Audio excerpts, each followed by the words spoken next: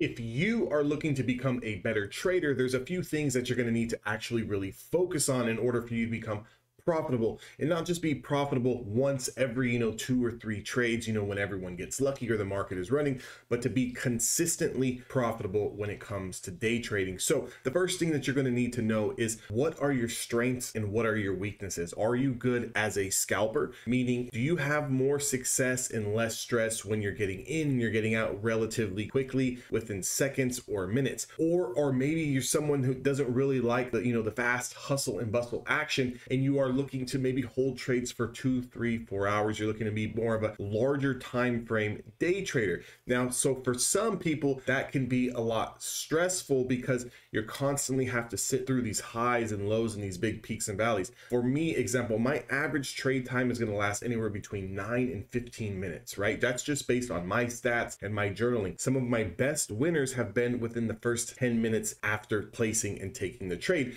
So you're going to need to understand, what is your strength, what is your weakness, right? Understand your mental mindset before you go into, just putting a bunch of money into a particular trade. Also, how much money do you have, right? If you have a relatively small account, the last thing you should be doing is trading things like Tesla options, Nvidia options.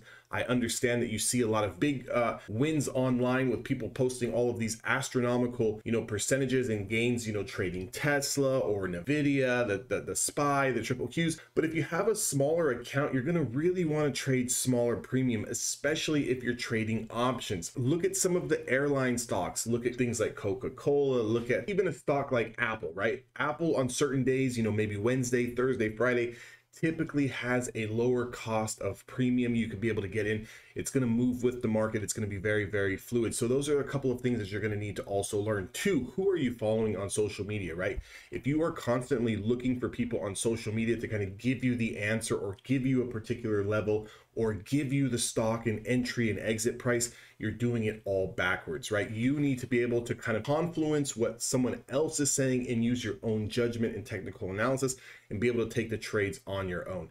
If you are constantly kind of seeking out the next hot stock of the day based on what everyone else on social media is saying, you are setting yourself up for failure. And number 4 is going to be education, right? If you can't invest into yourself, whether that means to be hiring a mindset coach or hiring a mentor that can teach you trading, or joining a community group, or kind of getting along other traders who are doing this on a day-in-day basis, then you're really not looking to kind of elevate your game, right? If you kind of want to do this all on your own and you want to guess and you want to you want to be some hero, but you want no help and you do not want to educate yourself on what your weaknesses are, and maybe potentially talk to someone who can kind of tell you, hey, you know what, you're good at XYZ, you're not so good at this, so we need to kind of focus on what you're not good at because you're already good at XYZ, right? If you don't want to do that, and it doesn't have to be learning from me, there's thousands of people, hundreds and hundreds of thousands of coaches and people teaching this kind of information online. Get with someone that kind of resonates with you. Get with someone who,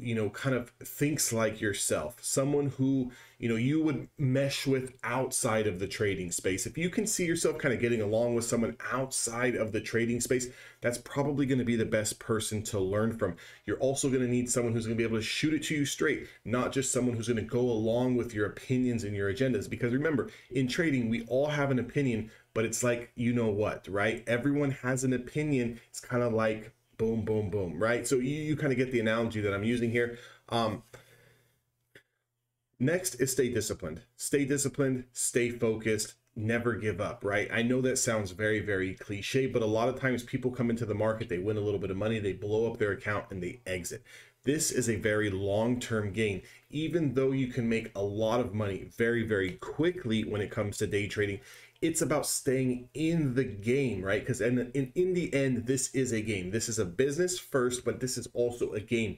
You have to understand and learn how to play the game if you want to stay in this game for a long time. So it's not just about coming in today, making a bunch of money, kind of retiring tomorrow. It's coming into the markets, identifying good spots to kind of get into, and doing that on a day in and day out basis, but very, very consistently. If you would like to learn more information, make sure to join the Discord. That link's down in the description box below. If you want to get access to my trading courses, my style of trading, visit evolutiontraders.com. You're going to get everything all in one. I would love to see you guys all on the inside. Until next time, be safe, stay disciplined. I'll catch you guys all later.